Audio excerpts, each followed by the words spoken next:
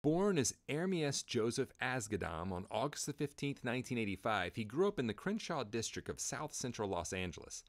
Nipsey had a pretty unique family background. His mom, Angelique Smith, was African American, and his dad, DeWitt Asghedam, was an Eritrean war refugee who had fled the ongoing Eritrean War of Independence to make a new life in the United States. Excuse me if I didn't pronounce all of that correctly. Nipsey was raised alongside his brother, Samuel, or Black Sam, and his sister, Samantha. He went to Alexander Hamilton High School, but school life wasn't his jam and he dropped out before graduating. Now, here's where the story gets interesting.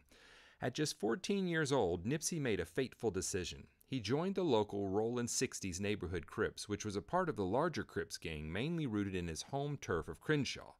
In 2002, when he was only 17, Nipsey got involved with Buttervision, a creative multimedia movement led by Dexter Brown. During this time, he contributed to projects like the BV Boys Sampler, Beats and Babes Volume 1 DVD, and Shades of Butter Volume 1 DVD. It was here that he picked up the name Nipsey Hussle and started working on his debut mixtape, Slawson Boy Volume 1. Now, the name Nipsey Hussle actually comes from a childhood friend who saw Nipsey's strong work ethic and determination. It was a nod to the comedian and game show panelist Nipsey Russell. In 2004, when he was 19, his dad took him and his brother on a 3-month trip to Eritrea, his father's home country. This trip turned out to be a life-changing experience. It inspired Nipsey to become not just a rapper, but a community activist with a real entrepreneurial spirit.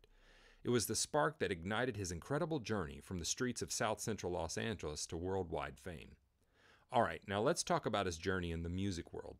Back in December 2005, Nipsey independently dropped his first mixtape, Slawson Boy Volume 1. It wasn't an instant hit, but it laid the foundation for a growing local fan base on the West Coast. Soon his talent caught the attention of record labels, and he got signed to Cinematic Music Group and Epic Records. In 2008, Nipsey released the first 2 parts of his Bullets Ain't Got No Name mixtape series. These mixtapes expanded his reach and introduced his music to a broader audience. But the big breakthrough was still on the horizon. Nipsey's profile took off in 2009 when he teamed up with Drake for the song Killer. He also collaborated with the likes of Snoop Dogg and Problem on Upside Down from Snoop Dogg's album Malice in Wonderland. Nipsey dropped the 3rd installment of Bullets Ain't Got No Name in his first commercial single, Hustle in the House. Although critics loved it, the song didn't make much impact on the charts. Things took a turn in 2010 when Epic Records ran into financial troubles. Nipsey decided not to renew his contract and chose to go independent. He even joined in on the song We Are the World 25 for Haiti and was featured in XXL magazine's annual Freshman Top 10, a selection of rising hip-hop artists. XXL labeled him the most determined in his class, and LA Weekly hailed him as the next big LA MC. Nipsey was all set to release his debut album, South Central State of Mind, with hits like Feelin' Myself featuring Lloyd. He was working with notable producers and planning joint projects with artists like J-Rock. However, both the album and these projects got postponed indefinitely. In 2010, after parting ways with Epic Records, Nipsey decided to build his own path. He founded his record label, All Money in Records. On December the 21st, 2010, he released his first All Money in Records mixtape, The Marathon, featuring guest appearances from Cocaine and Management. He followed up with a sequel, The Marathon Continues, in 2011, and he even dropped a collaborative album with Blanco called Raw in 2012. His journey continued with notable singles like Proud of That with Florida rapper Rick Ross in 2012, as well as collaborations with Maybach Music Group. In 2013, Nipsey unveiled his highly anticipated mixtape, Crenshaw. The unique twist? He sold 1,000 hard copies for $100 each, and even Jay-Z bought 100 of them. By the time he dropped his first major label debut album, Victory Lap, in 2018, he had already made an indelible mark on the music industry and beyond. This album was a culmination of years of hard work and relentless dedication to his craft. 2 years before the release of Victory Lap, he had gained significant attention for his protest song FDT, short for F Donald Trump, a collaboration with his frequent partner YG. But Victory Lap was much more than just music. It was a partnership between his own label, All Money in Records, and Atlantic Records. The album boasted an impressive lineup of guest artists including CeeLo Green, Puff Daddy, and West Coast luminaries like Kendrick Lamar. Nipsey's approach to releasing his debut album was not just about business, it was personal. He saw it as a reflection on his journey and the realization of his dreams. He described the album as confirmation that we followed the vision and we delivered, but it was just a glimpse into his achievements. He had already ventured into the world of fashion with his Marathon clothing label.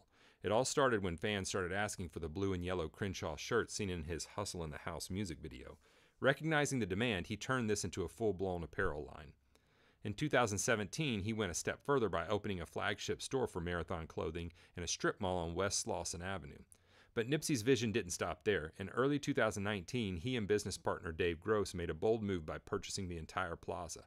Their plan was not only to rebuild around his store, but also to add a 6-story residential building above the commercial properties. It was his way of investing in and revitalizing his community, and as he put it, pay taxes to these corners. Nipsey had a knack for creating innovative spaces. Alongside Dave Gross, he launched Vector 90 in 2018, a co-working space that served as a bridge between Silicon Valley and the inner city. It was a place where kids could take classes in science, technology, and mathematics. His goal was to expand this concept to other metropolitan areas like Atlanta, Washington, D.C., and Baltimore. But Nipsey's projects weren't limited to fashion and technology. He invested in Destination Crenshaw, an open-air museum dedicated to honoring African-American artistic achievement. He also played a role in bringing back World on Wheels, a beloved neighborhood roller rink from the 80s and 90s, envisioning it as a safe space for kids in an area often plagued by gang violence. Nipsey was a strong advocate for STEM, science, technology, engineering, and mathematics projects, believing that there should be a narrative encouraging young people to follow the footsteps of tech giants like Elon Musk and Mark Zuckerberg. He aimed to give back in a way that was effective, especially for kids who, like him, had ambitious goals but lacked support and infrastructure. His commitment to his neighborhood was also seen in his countless acts of generosity, such as providing shoes to every student at a Hyde Park Elementary School, funding upgrades to the campus playground, and often contributing to funeral expenses for neighbors affected by gun violence. His actions went beyond music. They were about building a legacy of hope, opportunity, and positive change in the community he loved. As he once said, in our culture, there's a narrative that says, follow the athletes, follow the entertainers. And that's cool, but there should be something that says, follow Elon Musk, follow Mark Zuckerberg. I think that with me being influential as an artist and young and upcoming from the inner city, it makes sense for me to be one of the people waving that flag. Nipsey Hussle left behind a legacy that continues to inspire, one that transcends music and reflects a deep commitment to the betterment of his community and the world. One of the remarkable aspects of Nipsey's legacy was his tireless effort to bridge the gap between rival gangs, actively working to broker peace. His unity with Blood Gang rappers like YG and The Game, despite being from the Crip affiliation, demonstrated his commitment to ending the violence that had plagued Los Angeles for years. Nipsey's vision extended beyond music and peace talks. He had a meeting scheduled with the Los Angeles Board of Police Commissioners and the city's chief of police to discuss ways of combating gang violence and helping kids escape the cycle of gang involvement. His mission was not to glamorize gangs, but to prevent other young individuals from experiencing the struggles that led him down that path. The lyrics in his songs carried messages of struggle and resilience, portraying the challenges he faced throughout his life. His lyrics resonated with the black community, encapsulating the constant battle for success. All my life, been grinding all my life. Sacrifice, hustled, paid the price. Want a slice? Gotta roll the dice. But on March the 31st, 2019, tragedy struck as Nipsey Hussle was shot at least 10 times in the parking lot of his store, Marathon Clothing, located in South Central Los Angeles. The incident occurred at approximately 3:18 p.m., sending shockwaves through his community and the music industry as a whole. The attack was not only brutal, but also senseless, as it took place right outside a business that he had established to give back to the very neighborhood that had shaped his life and career. The assailant went so far as to kick Nipsey Hussle in the head, compounding the brutality of the shooting. Nipsey's tragic death once again refreshes the recurring narrative in the black community. Prominent black leaders who strive to make a difference often meet untimely ends. The names of Martin Luther King Jr., Malcolm X, Fred Hampton, and Tupac come to mind. His passing felt like a loss in a game where, no matter how much progress is made, it always feels like a step backwards. The pain is deep because Nipsey Hussle was more than just talk. He gave back to his community, inspired others, and provided the tools for change. He was not about empty promises or hidden agendas. He was about making a tangible difference. Nipsey was committed to the idea of all money in, no money out, keeping financial resources within the black community.